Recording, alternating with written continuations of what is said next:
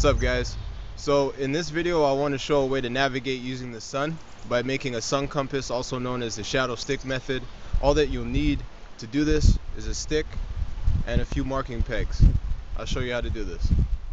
Alright, now before you begin, you first want to find even ground. It's preferred that there's no slope, and your first step is to place a long stick into the ground and it will cast its first shadow.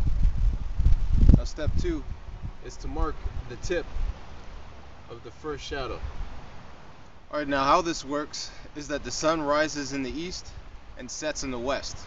So as the sun rises from the east, it casts its first shadows to the west. And as the sun sets in the west, it casts its last shadows to the east.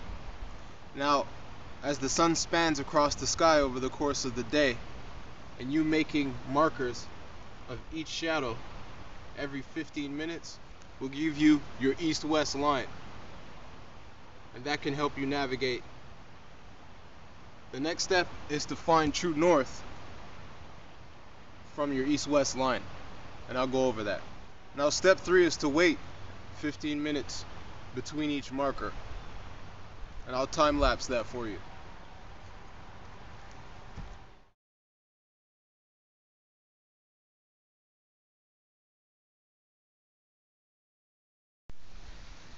Alright guys, so it seems we ran out of sun, so I won't be able to time lapse any longer, but enough has been done to explain how the sun compass works.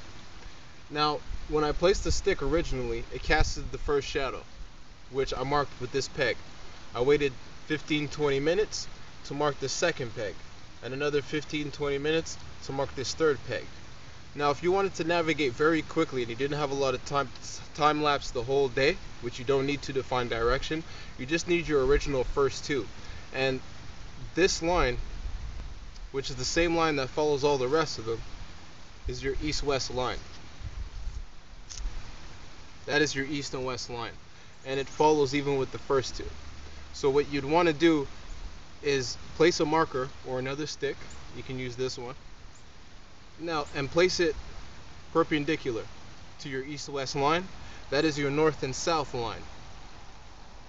Now, I want to correct some videos I've seen on YouTube where they'll place the stick, make their first marker, wait a bit of time, make their second marker, and what they do, just to pretend this stick is a shadow, is that they follow the direction of the shadow. Sometimes they even remove the stick, stand where the stick was, and where their shadow is pointing, they would follow that direction for north. It's a northern direction, but it's not exactly north. Now, I want to show you solar noon, because the sun rises in the east and sets in the west, but the earlier in the day, the longer the shadow, and the later in the day, the longer the shadow. And this is what I mean. This first shadow, casted here, is the longest of all these shadows. I'll place my finger here. I will not move it. Now look where it is. Very far from the stick. And what you do is you put the bottom of the stick on your shadow stick and you rotate it like the hand of a clock. Now, once I put my fingers here, once I start moving it, it starts trying to go below the stick.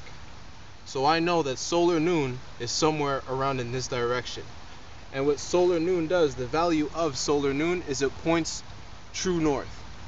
That shadow actually points true north. If you want to follow any shadow that I was able to peg each one of these markers from, you'd follow solar noon. And that points north in the northern hemisphere, but points south in the southern hemisphere. So therefore, south is directly the opposite direction here. So, and how we can test this is I have a compass here with me. Still have to compensate a few degrees for magnetic north. And I'll show you how accurate this method really is. I'll zoom in on it for you. Now, following the east-west line, I'm going to check the compass to see how accurate it is. And you see that? It actually points north. And to compensate for magnetic north, that's very, very, very close to pointing north, exactly where I told you north is. Now this is the north and south stick that runs perpendicular to the east-west stick, and all of it is accurate. That's how to test. Alright, so that's it. There's not much else to go over the sun compass. Just remember that the sun rises in the east and sets in the west. Therefore, the first shadows of the day will cast to the west, and the last shadows of the day will cast to the east. And marking each one of those shadows from your shadow stick will give you your east and west line. And solar noon casts the shortest shadow. And solar noon points north in the northern hemisphere and points south in the southern hemisphere. And solar noon is about right here. Alright, so that's it. Go make your own.